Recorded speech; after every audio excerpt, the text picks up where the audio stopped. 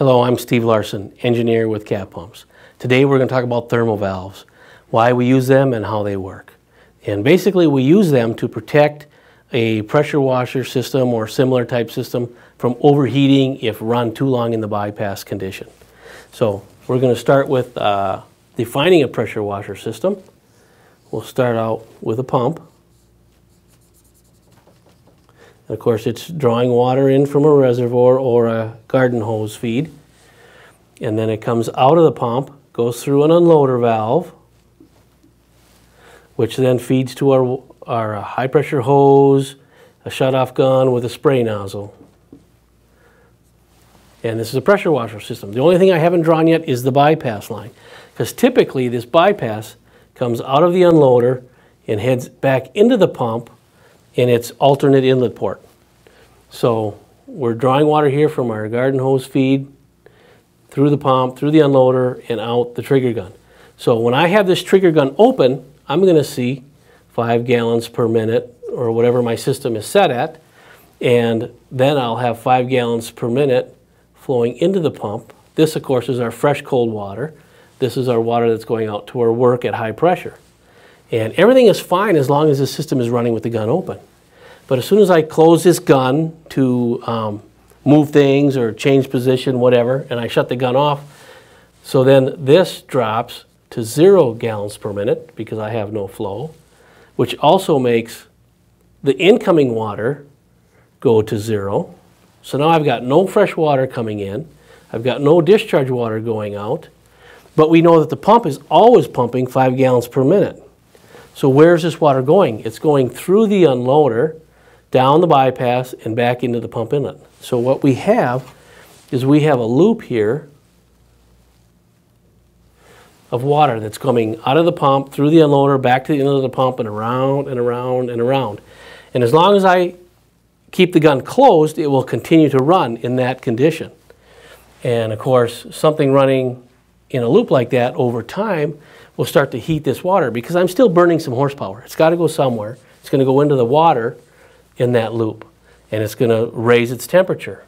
If I let it sit too long, I can exceed the temperature ratings of the seals and valves, retainers, and O-rings and things in the pump and cause heat issues and damage to the pump. So I want to avoid that. And along comes then the thermal valve. And what we do is we'll take where this tees back into the pump, we'll take and we'll add a thermal valve right there. And what happens is this, as this loop is running and the temperature rises, this thermal valve will watch it, and as soon as it gets to a certain point, it will open and discharge some water out there. Of course, we always want to be careful that this discharge is not directed at any person or animals for injury or anything like that. So consider that when doing the mounting and the plumbing. And there is a port on the thermal valve where you can add a small hose barb and a hose to direct it where you need to. Now, what's really happening inside that thermal valve is what we're going to cover next. So I'm going to draw it in a much larger scale. Here we have the inlet body, and of course there's threads here, so we can thread it in. Then there's a large spring in here, a cavity for the spring. And then there's what we call a pill. It's shaped like this, and it has a copper head for good heat transfer. And then this pill is filled with wax, and there's a plunger on it that as that pill heats up, that plunger goes forward and it will open up. Now, that's the same type of pill that you'll see in an automobile thermostat. So it's a very reliable piece of equipment. Then we add a cap on here with the discharge port. And then there's an O-ring seal here so that when it has cold water attached or applied to it, the thermal valve is closed off and there's no water leakage. But as soon as it gets up to temperature, this pill will move this direction and come off the O-ring seat and then allow water to come out the discharge. And so while this water is circling around, all of a sudden this opens, boom, it comes right out, evacuates, and when the water's coming out here, we're going to start some flow coming in. So we bring in fresh water, we discharge the hot water. As soon as that cold water works its way through the unloader system and through the bypass and into the thermal valve, it will cool this pill, and then it will reshut, reseal, and shut off again. So for about 3-4 seconds, you're going to get a burst of hot water. And as soon as that evacuates that loop, it'll reshut. And we can continue to be in the unloaded condition.